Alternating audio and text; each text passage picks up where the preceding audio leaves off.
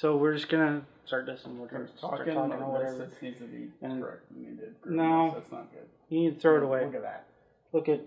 Look at that. Whoa. Oh, hi guys. Curtis here. Kurt. And we want to bring you this update on Forced to Watch. We were going to be filming it soon, which is, what is it, February? Half past soon. Yeah. It's not meant to be. But, we're going to have to move apartments, so this location's no-go, no-mo. In plain talk, that means they're raising the rent on us, forcing some upgrades to the apartment that we don't want. So we got to skedaddle. So we figured we'd show you around at what would have been. One thing we're not going to miss is our goddamn neighbors upstairs. 3, 4 in the fucking morning having a bowler derby up there.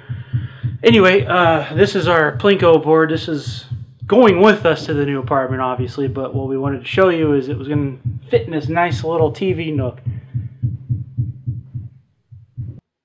And this is the padded room built by his truly.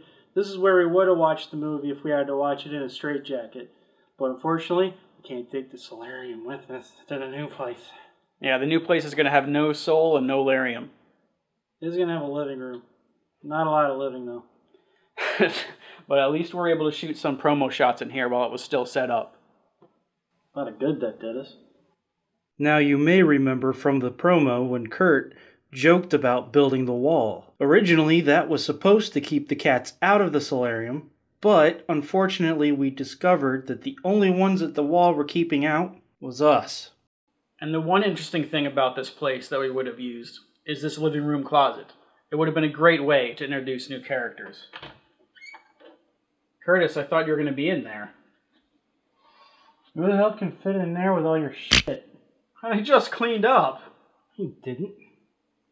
Anyway, guess we'll see you at the new place.